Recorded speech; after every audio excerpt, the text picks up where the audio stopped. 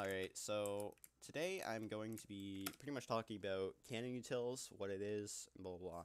And pretty much, long story short, if you don't really want to watch this whole thing or listen to this whole thing of me, speaking, because like I take forever to explain things, I'm not very great at explaining things, obviously, sometimes. It's pretty much I'm just making a free open source cannon mod, and I also brought back my TNT calculator Discord bot. So my cannon bot will also be in the Discord as well. So that's that, and I just randomly found the motivation one day to bring it back. So, to start, pretty much what CannonUtils is going to be is, like I just said, it's going to be a free and open source cannoning mod.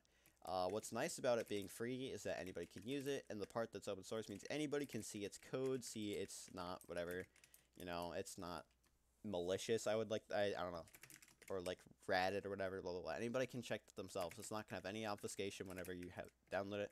So I will show a way to check, if somebody sends you a not legit version of it or non-legit version of it. I'll probably leave like a little guide or something like that in the Discord or something. Just take it from the Discord. Like if you're banned from the Discord, just DM me or something, and I can just send you it, or whatever. I don't know. Up to, how you choose to download it, but I recommend just to download it from Discord only for your own safety, blah, blah, blah. Anyways, the nice part about this being, also about this being open source, is that anybody can add on to it themselves. They can, send in modules that they create or something, right? And that's really nice, because then, with this mod, right, anybody can add something themselves that they make. Obviously, commands. Commands are not really as easy to add to the mod itself. I mean, it really isn't that hard to add, but yeah. As you see, I'm kind of showing off some of the things here as I'm just kind of doing it as I speak. But I mean, I'm showing off like explosion boxes right now. This is kind of like the first thing made with it, besides the GUI and everything. GUI, GUI, whatever you want to call it. Shoutouts to Dan, or XYZ, whichever one you know him as. He made FactTils, but he's the one who made the GUI/GUI, whichever one you want to call it, like I said. And also the module system, as he and I worked on something back in February that used this module system, and we originally were going to work on something together that uses GUI, but sadly I never actually wanted to continue doing it because it was kind of a project that would have not gotten anywhere. As I kind of saw it would have been a waste of my time. Anyways, so another thing about the mod is it's going to be cannoning based, meant for the cannoning experience, I guess. So there's going to be there's going to be things that will really help people with, cannoning itself. So in cannoning, when I cannon, I personally only think that I need good FPS, which is why I use FactTils over like Orbit Falcon. I haven't even tried Crystal Crown. I can't be asked to download something else. It's like it's just effort. I already have something installed, but like against Orbit and Falcon, those don't have like the TNT optimizations that FactUtils has. And FactUtils, I get really good FPS with when cannoning because it has really good TNT optimizations here for rendering. So that's one thing. And so personally, I only really need good FPS, the ability to see as much TNT as I can with good FPS. I like explosion boxes. I don't need it. It's not a necessity for me, but it's super useful to have.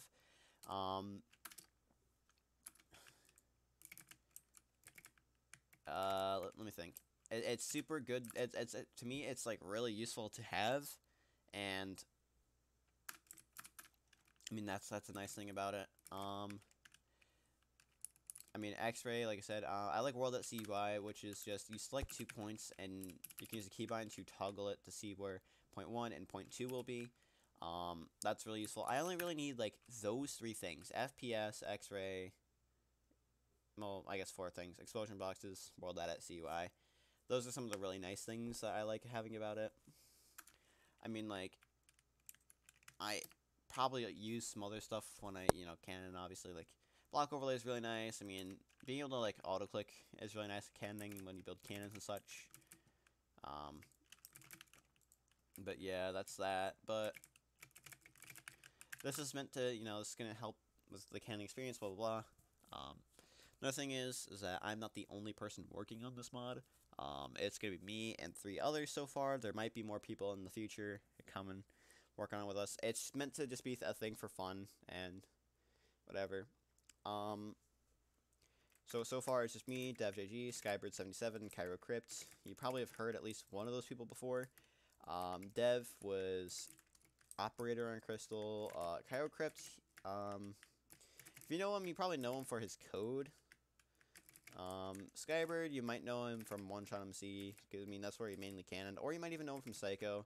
And DevJG you also might know from Psycho Zombie Realm, or like I just said, he was, or from Crystal. But anyways, I mean like that's who was working on this currently. Another thing about the thing is that you will see, if you look through its code, you will see some information get sent to a server. And what I mean by that is that it's only gathering information from a server. Nothing is sent to a server from this mod. All it does is that if you read it closely, or you have somebody read the code for you, you can easily see that all I'm doing is I am getting a string from a server. And what that is, it's just a string of text. It's just a bunch of whatever. And you probably know what strings are from, you know, getting SS or whatever on the faction server. But pretty much, all I'm doing is I'm downloading a bunch of names, and whenever a player either joins a world or whenever you launch the game. So all it's doing is similar to how Orbit has a custom tag above a player's head, above a player's name. I'm actually having a custom name for players, so it would replace the part where it says, if I had a rank 5SI and then whatever the faction name was, for example, or even just 5SI above my head, it replaced the part where it says 5SI with something else, and it also comes with colors and stuff. And if anybody wants a custom name, I will have the format in the description. If anybody wants a custom name, you can send me it, whatever. And I can add it, because you don't even have to relaunch your game or anything to see like if new names are loaded in, because every single time that you pretty much join a server, it's going to reload those names, and sometimes even while you're on a server, it will reload it too, which is really nice. So you don't even have to relaunch your game to see new names, a name I just added, for example. So that's a really nice thing. I mean, besides that, I mean, there's not really much else to say. We're open to suggestions. I'll make a suggestions channel or something, and